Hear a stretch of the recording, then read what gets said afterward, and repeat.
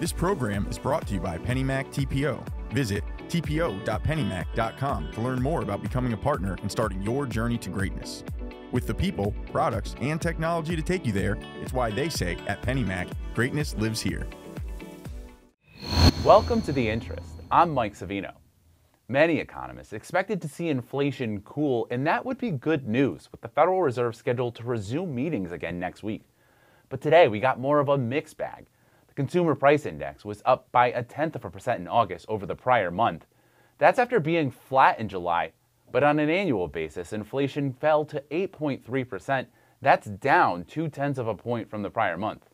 So let's take a look at what's driving these inflation numbers. You can see right here, food prices are still up 11.5% from last year. Consumers are getting some relief with gas prices. Fuel is now up 24% from a year ago, but that's a huge drop from where it's been in recent months. So why is inflation sticking so high? All other items are up 6.3% from a year ago. Let's take a look at what's driving that. We have transportation costs up more than 11% from a year ago, medical about 5.5%, and here's the big driver, housing costs up 6.3% from where they were just 12 months ago. Economists say the increases in food and housing costs alone make up a third of that CPI increase. In fact, experts think housing prices could continue to put upward pressure on inflation.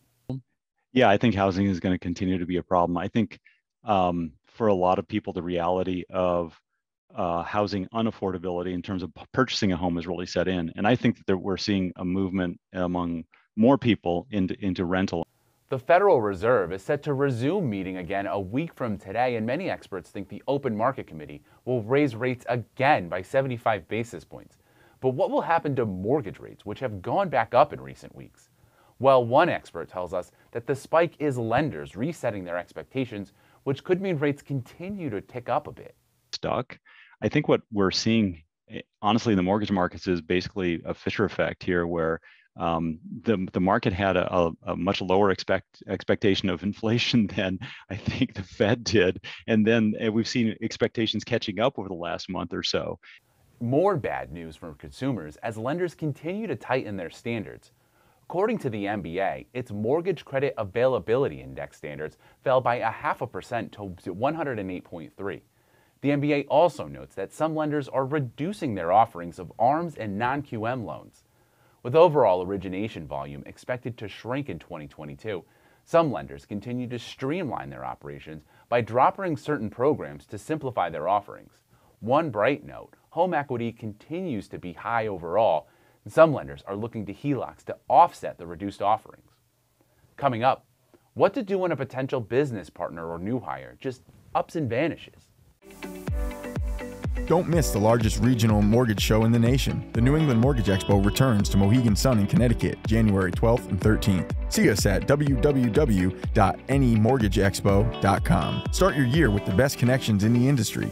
Dozens of sessions, scores of exhibitors. It's where success is written every hour. www.nymortgageexpo.com. Welcome back. We're approaching Halloween season, which means the ghosts are going to be coming out again.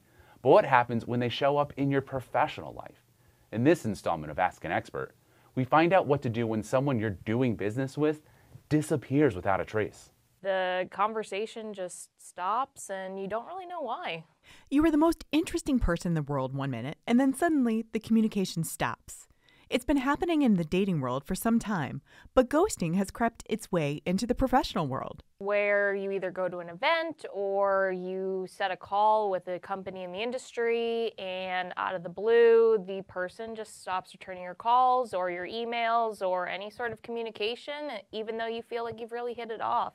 1 minute you're there, and the next you're gone. But we're definitely finding that folks are employing this technique a lot more, I would say, post-pandemic as a way to disengage from folks in the industry. But how do you know if you've been ghosted? Maybe a person's email box is just really full. LaCentra recommends that if you tried email the first time, maybe try a phone call for the second attempt. Say that if you're in the position where you've been professionally ghosted, I wouldn't take it personally. I would definitely set a timeline for yourself when you're engaging in these partnerships. But I think it's one of those things where you really can't take it too personally. Just know that this is unfortunately happening now in the professional world. What should you do if you get ghosted? Definitely don't badmouth the person for doing that. And chances are, they probably have done the same thing to someone else in the community or in the industry. For more advice, read LaCentra's column in this month's National Mortgage Professional magazine at nationalmortgageprofessional.com.